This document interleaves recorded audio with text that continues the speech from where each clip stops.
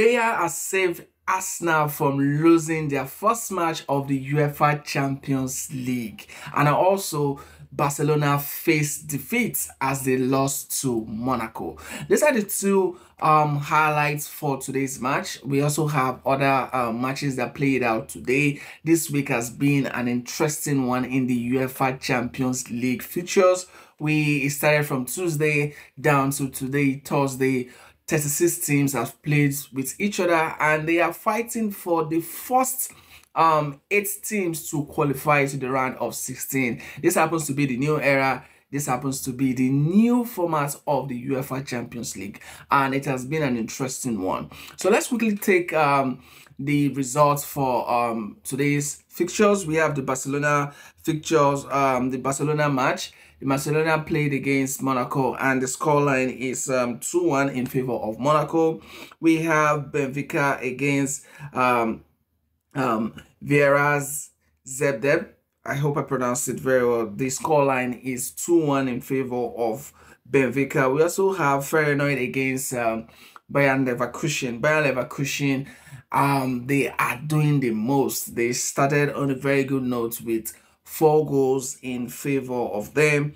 We also have Atletico Madrid, who came from a 1-goal deficit to level the tie and also to win that particular match. And they played against RB Leipzig. The scores is 2-1 in favor of Atletico Madrid. We also have Brest and Sturm. I really do not know how these two teams find themselves in the Champions League, while we have teams like Manchester United and also Liverpool lingering in the Conference League. Shh. You didn't hear that for me. I think I've mentioned every fixtures that went down today, and as it stands, I'm just going to go through what the table looks like right now. The table right now, in first position we have Bayern Munich, and in second position we have Celtic. In third position we have Bayern Leverkusen. In fourth position we have Aston Villa. Fifth position we have Dortmund. Sixth position we have Sparta Prague. Seventh position we have Liverpool, and the 8th position we have Juventus. So this is how it stands right now in the first phase of the new era of the UEFA Champions League. So quickly, let's dive into what played down with those 2 matches I highlighted from the beginning of this video, and that is the Arsenal match against Atlanta and also Monaco. Let me start with Arsenal. Looking at the way they played coming from the weekend down to today's match, you are going to know that the backbone for them is Odegaard.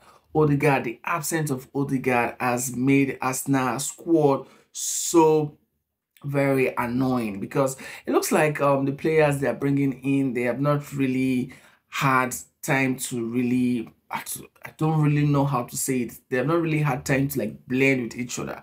So I don't want to really write them out right now. I just feel they really need time. But their performance, especially coming from Partey was very wasteful, and it was very gullible. Like, if I'm to use that word, with the way he handled balls and everything. I was very happy when Arteta removed him and bring in Jorginho. I was thinking Jorginho would do better, but it's still more like the same. Arsenal was really not at their very best. Kudos to Raya. Raya did the most by saving that penalty. If not, by now, we are going to be hearing the chants of Atlanta. They are going to be coming for the Arsenal squad, as they would have lost that particular match. But they actually went lucky, just like they were very fortunate against Tottenham.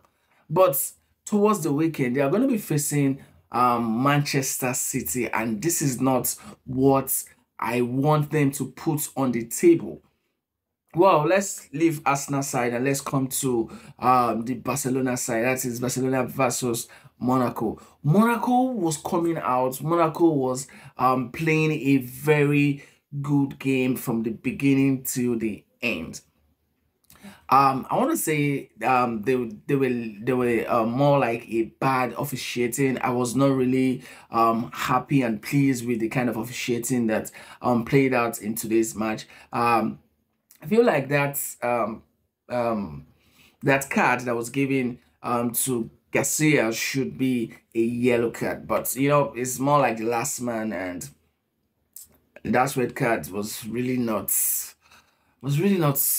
worth giving a red card. And if you notice, immediately that guy left, Monaco, their force became more stronger and they came out to play Barcelona squad. And Barcelona squad, I really do not know what is really wrong with them because they are not really at their very best. And I think Lamine Yamal has been more like their backbone. We have Rafinha, we have Lewandowski. Those two people are not really popping this time. I really do not know why, but kudos to the 17 years old who is making a name for himself. He has find himself also in the list of Ballon d'Or winners. He's going to make history. 17 years old or even 18 years old. Someone who is not even up to 20 winning that Ballon d'Or. I'm just saying. So this is how we have it for the UEFA Champions League week. And guys, let me know what you think about all the matches. Coming from Atletico Madrid, I was even thinking Atletico Madrid would lose that match, but they came out to win. What do you think? Because looking at this first phase of the UEFA Champions League, we have more matches and it's not looking more like you're going to be playing home and away. Immediately we know people who are going to be going to the round of 16. The remaining people who will fall from 9 to, I think, if I'm not mistaken, from 9 to 15 are going to be playing playoff, and they are going to try as much as possible to play home and away, and the remaining ones are going to like be sent off the tournament. What do you think of this particular era of the UEFA Champions League? Do you think it's going to be interesting? Guys, let me know, and I'll see you guys in the next video.